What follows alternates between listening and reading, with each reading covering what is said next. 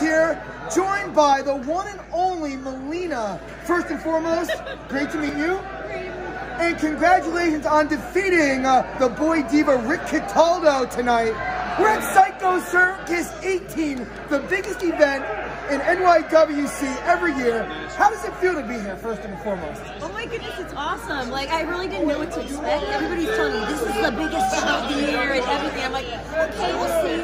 And then as soon as we drove up, you could hear everybody screaming for like half a block at least. Well, I was driving, so.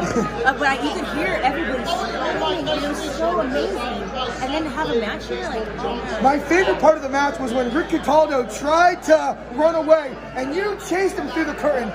You disappeared for a couple seconds. What was your mindset and how did you catch him and bring him back to the ring? Well, usually for the past year, he's always evading me. So I was like, no, we're finishing this. We're finishing what we're starting. Totally.